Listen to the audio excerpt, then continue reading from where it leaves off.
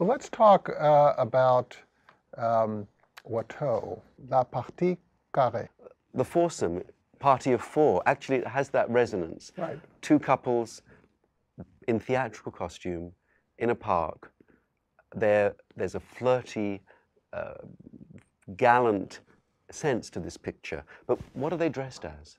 They're not dressed in contemporary costume. They are wearing theatrical costume, the costume of the fair theatre, the commedia dell'arte, the clowns and blackguards that cavorted on stage. And Watteau took that rather brash theatrical world and poeticized it. He brings it into an aristocratic garden.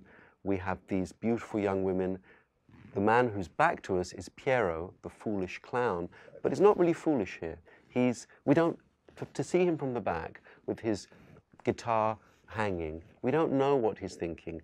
We sense that he is hoping that something will develop with one of these two lovely women. And these two young women are attentive to him, and the other gentleman is sitting off to the side. I think we've all been there, actually. I think that in a way, Watteau captures something of how is this going to work out? And because he's a very learned artist and a very sophisticated artist, when we look in the landscape, we see these putti, these little angels on a dolphin. It's a piece of garden statuary.